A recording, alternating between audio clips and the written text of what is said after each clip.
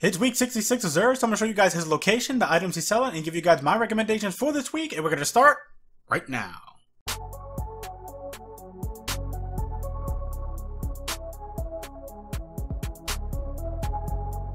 What's up guys, Reckless here, welcome to Guardian Watcher. So, it is week 66 of Zer, but before we get into the video, if you haven't already entered into the Destiny 2 Forsaken Annual Pass giveaway for January 2019, then click on the link in the description box below for your chance to win.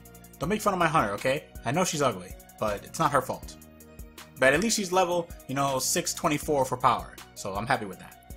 Anyways, so, Zer is located on Io, and he is by the giant scar in this little cave.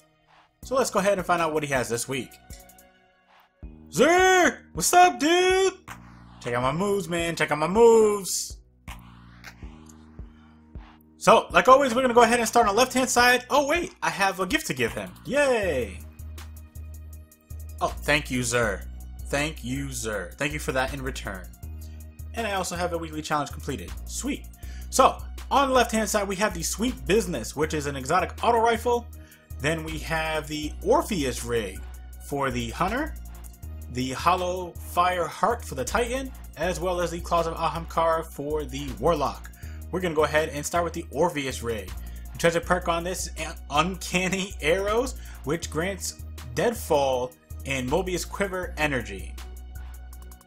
Then we have Fusion Rifle Dexterity, Hand Cannon Dexterity, Outreach, Scout Rifle Scavenger, as well as Special Ammo Finder. And I don't have the ornament for the Orpheus rigs. That's kind of sad, but it's okay. So, if you guys do not have the Orpheus rig, go ahead and grab it. It is definitely a good exotic in PvE.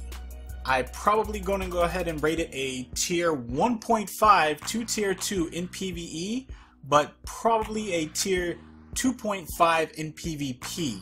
Because unless you're doing something like Mayhem, for example, Orpheus rig really isn't going to do much, and especially when you need a lot of enemies close together for you to get the most benefits out of Orpheus rig.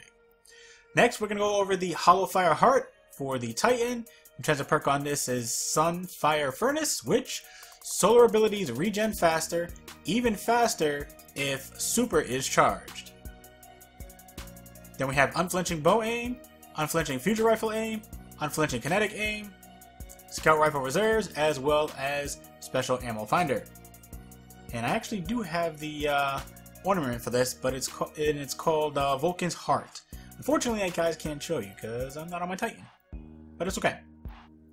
So if you guys don't have this, go ahead and grab it. It is definitely a tier 2 in PvE as well as PvP. It is great, and I definitely consider it top tier for the Titan.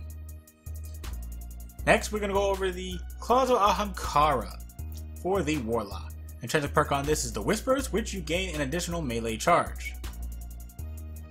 Treasure perk on this is Fusion Rifle Loader, Hand Cannon Loader, Impact Induction, Sniper Rifle Scavenger, as well as Machine Gun Scavenger.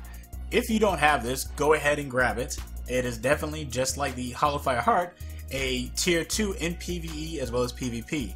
Although I do feel like it's a lot better in PvP than it is PvE. So definitely go ahead and grab that if you guys do not have it. As for consumables, we have your 5 of Swords, and this is for your Nightfall challenge card. And then last but not least, we have your Faded Engram for 97 legendary shards. And that, my friends, brings us to the end of the video. If you enjoyed this video, feel free to watch these videos as well. You never know, you just might like them. And if you do, leave a like, share them, and then come back for more, because you know you want to. Thank you guys for watching, and remember, less guns doesn't mean less crime. And I will see you guys next time.